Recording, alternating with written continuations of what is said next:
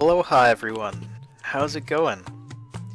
Back with another episode of Rise of Nations, playing as the Americans and spreading democratic salvation far and wide. And today I wanted to do something a little bit different. I wanted to revisit a topic I brought up last episode about Native American siege warfare. So I managed to find a PDF essay on Native American warfare, covering both the pre-colonial and post-colonial tactics employed in sieging enemy fortifications. I learned a lot and I'm pretty interested in learning even more about the subject. Anyway, I wanted to share a bit of information from the essay I just read. I don't know how much I'll be able to cover because I only have roughly 20 minutes to talk about it, but I'll try and tell you whatever I can remember. So essentially, in pre-colonial era, the Iroquois settlements, they settled around point peninsulas, which are built kind of around major waterways, and the settlements are typically small. And the settlements are reflective of the hunter and gatherer's lifestyle they had during that period. I think this is like 600 BCE. Don't quote me on that. It is in the reference, which I'll talk about later. So then they later expanded their settlements away from waterways and towards hilltops. Important settlements became more defensible this way, though many settlements had no fortifications at all, and the fortifications themselves were protected by double palisade walls, sometimes triple palisade walls, and this was before the arrival of the Europeans. And I find that interesting because, you know, I had no knowledge at all of the structural fortifications among Native Americans, and it was never really a point of interest in any of my history courses. So based on archaeological findings and ethnohistorical research, yada yada, on Iroquois tribes, they discovered there was a lot of interconflict between the tribes before the arrival of the Europeans, which of course makes sense. But more interesting, the natives would engage in ritual cannibalism, because there was a belief that if you were to devour the organs of dead warriors, that you would gain their power, which I thought was really interesting. I've never heard of cannibalism in Native America before, so I guess historians and teachers kind of would find that politically correct to talk about. But still, it was pretty interesting, and it made a lot of sense. A lot of cultures in other parts of the world engage in that activity. There's nothing shameful about it, really. You can find it in Celtic society and like the classical and ancient age. You can find it in Africa. You can find it in lots of different societies. Obviously nowadays cannibalism is in poor taste, but it made sense. It makes sense from their perspective that they would be doing this. So I thought that was interesting.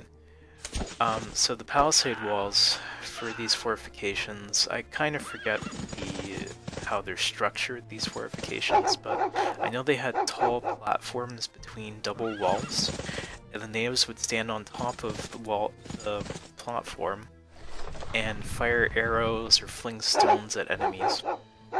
And that was the kind of defensive tactics that they would engage in. If the walls were breached, they would have the structures organized so that the attackers would have to walk kind of sideways into the structure, which gave the defenders some more time to regroup and try to regain the advantage. And they could fire arrows down at the enemy as they're trying to hack through the inner palisade walls with their stone axes.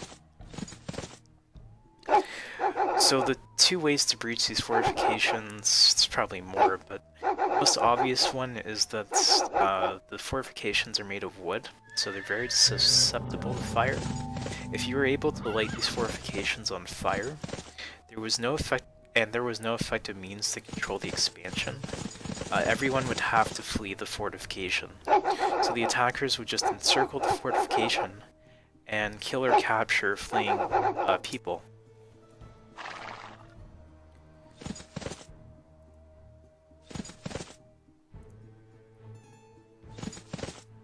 So the Iroquois were very good at building fortifications with direct access to water, and there seems to be only one instance of forts capitulating because of, fire.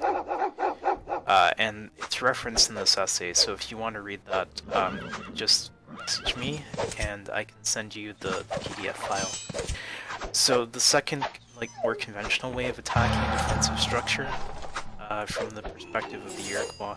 So before the Europeans, before exposure and their arrival, the Iroquois would use stone axes to kind of hack at the palisade walls, and it would take a significantly long time to do so, but once the walls were breached, they would assault what they thought would be the weakest part of the inner structure, and they would keep hacking away while protecting themselves with makeshift shields to cover the arrow fire.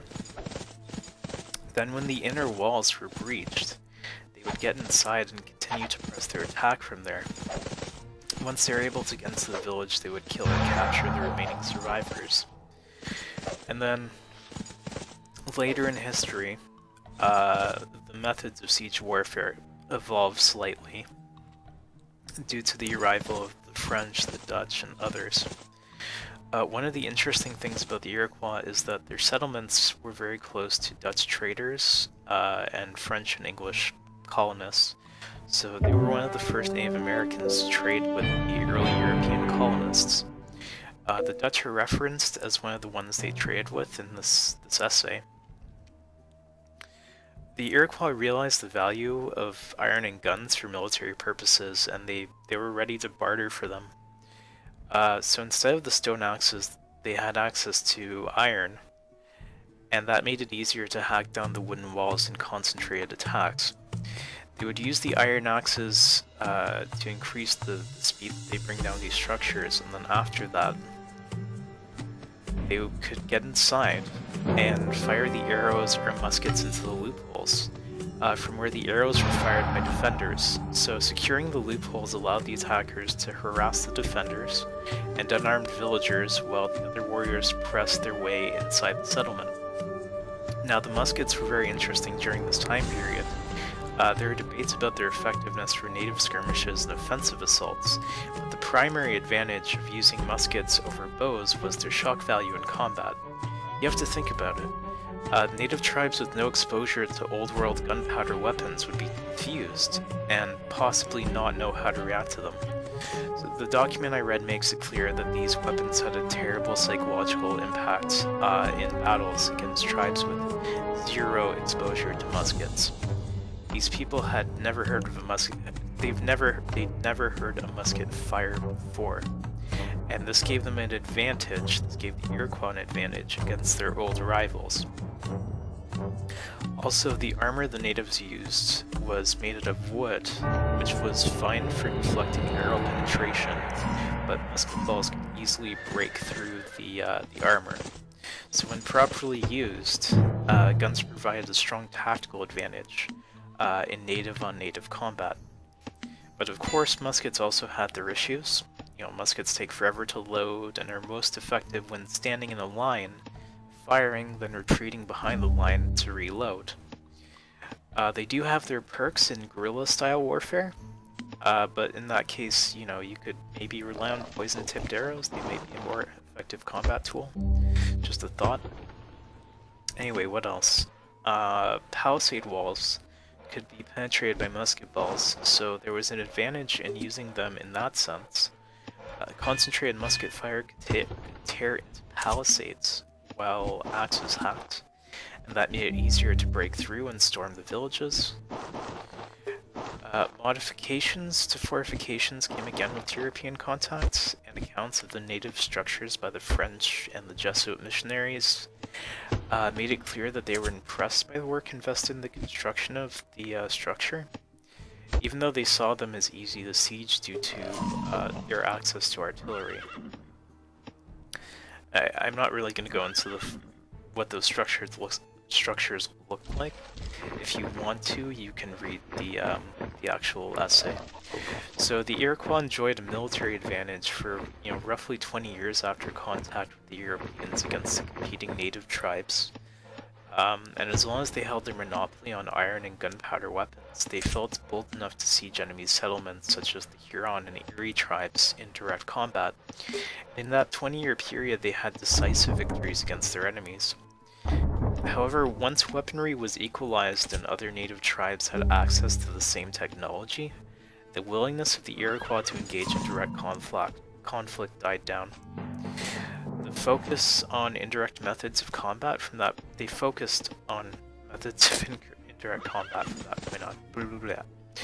So raiding the outskirts of settlements, farms, crops, agriculture, supply lines, and harassing reinforcing armies became common practice, especially against European and American settlements.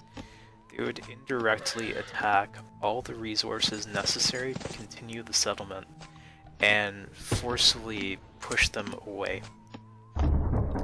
They recognized that direct combat with Europeans would lead to too many casualties due to their use of mobile artillery and gunpowder weapons, so they fell back on the use of indirect tactics to try to deter the colonists from settling at all. There's an account of the Iroquois attempting to take a French city by direct combat and failing, but they used that failure as a lesson to modify their tactics, and they were able to successfully destroy 2 Huron settlements later on. They adopted and adjusted their tactics from that failure to fight other Native American tribes. One more note I'd like to add is that the Native tribes also engaged in a kind of ritual combat. If there were enough warriors on the battlefield, in these engagements they would form a line before attacking, and then when one side began to suffer casualties, that side would retreat from combat. This usually happened when they had, I think, 300 to 1,000 soldiers, something like that. The author of the essay says there is some uncertainty regarding whether this was really a common practice, especially in pre-colonial America. There's stories of entire settlements being wiped out in combat, even during the period where the natives interacted with the French. Native settlements seem to have vanished, leaving no trace of occupants and possibly indicating defeat by a rival. So I learned a lot reading this, and I found it very interesting. I didn't know much about the Iroquois siege, related to siege and military tactics or anything like that. All I really knew about the Iroquois before this is that they had a confederacy and they had a system of government. So that was seen as more advanced and sophisticated by the British when the British made contact. So let me get the name of the article, because I'm referencing a source, so I should tell you what the source is. It's from Duke University Press. It's called An Ethnohistorical Analysis of the Iroquois Assault Tactics Used Against Fortified Settlements of the Northeast in the 17th Century. And the author is Craig S. Keener. So if anyone's interested, I can send it to you. Just let me know in the comments below. But it was very interesting. Everything about it. And I really enjoyed reading about this. As I'm progressing through the campaign, I'd like to do more research on Native Americans and possibly share my information. As long as we're in North America, I think we might as well. Everyone knows a bit about the British, the Americans, the French, the Dutch. Maybe not the Dutch as much. But I don't think a lot of people know about Native American history, so maybe we can go through that as we're, going through each part of Rise of Nations while we're in North America and South America. And when we get to the other parts of the world, we can discuss some history related to them as well. Just an idea. Because there's a lot of... These missions are about 40 minutes, 30 minutes long. And in terms of actual gameplay, there's only so much you can talk about. So, yeah, if anyone is interested in it, it's about 32 pages long. It's only really 27 pages. A lot of it you can get a sense of and just kind of skim over. And they reference first-hand accounts from the French and Jesuit missionaries. So that's really all I have to say about any of that. So in terms of what's happening right now, we're trying to repel a British invasion. Look at all those British hoplites. Those American hoplites too, huh? So the British are cowardly, of course. Even though they technically don't exist, this should be the English. But the British decide to attack us and we're just going to repel the invasion.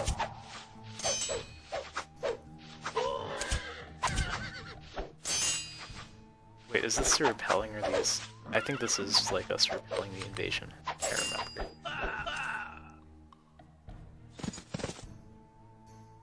So anyway, regardless, I was able to get a mercenary card and we have reinforcements, so I wasn't gonna wait and do like an entire battle.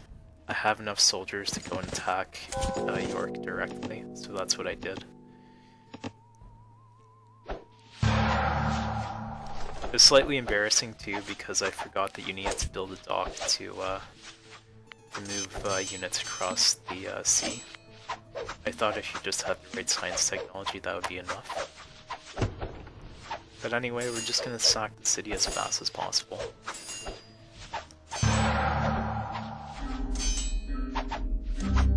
We have 4 minutes to kill. So I'm just gonna disrupt their economy as much as possible.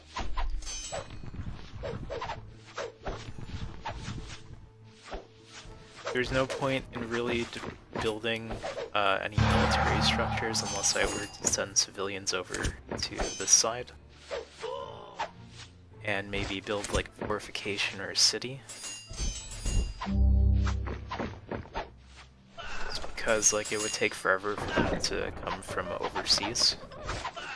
So we're gonna be sparing with how aggressive we are with our army. We want to preserve as much of our army as possible until the capital timer runs out. Or until it's impossible for the British to recover.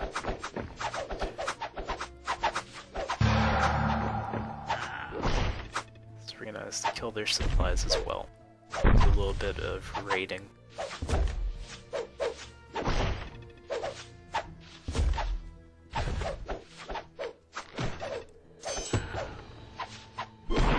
Just waiting for the city to assimilate so we can build some civilians and some extra reinforcements.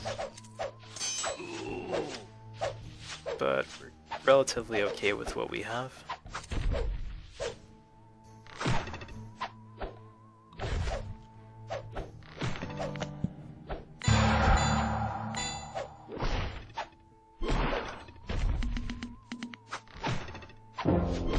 Get some more knowledge, some more scholars, educate our population.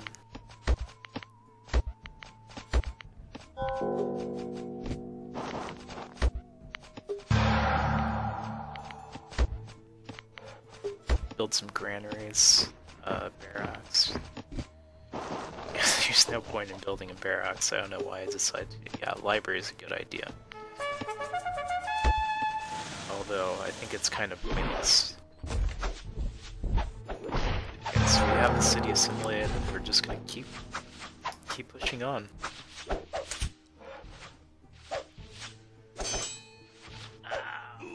Let's try to sack all the cities.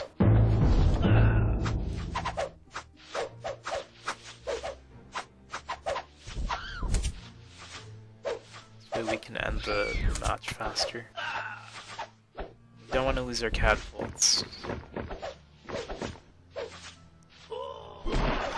Keep those protected. We should attack their military industry centers. Let's get this barracks down. It's too bad we lost all our heavy infantry, but I think we're good. Tommy 2020, still the best. Still #1.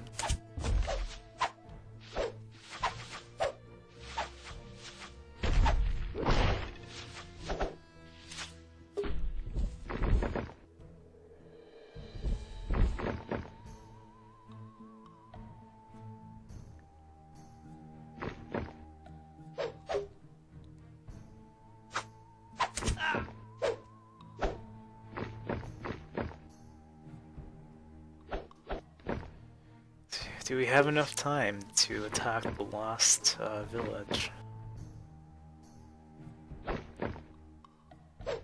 Probably not, but let's do it anyway.